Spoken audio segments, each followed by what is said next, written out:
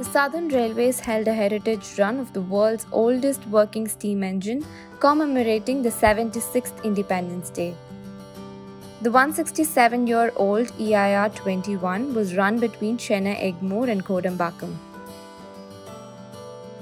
It was originally shipped to India from England in 1855. The locomotive pulled the first train from Howrah in West Bengal to Delhi in 1866.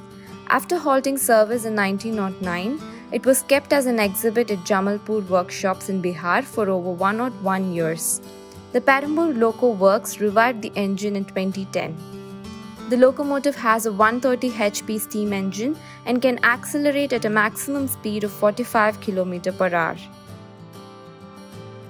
The first heritage run was conducted on August 15, 2010 from Chennai Central Railway Station to Avadi with 2 coaches.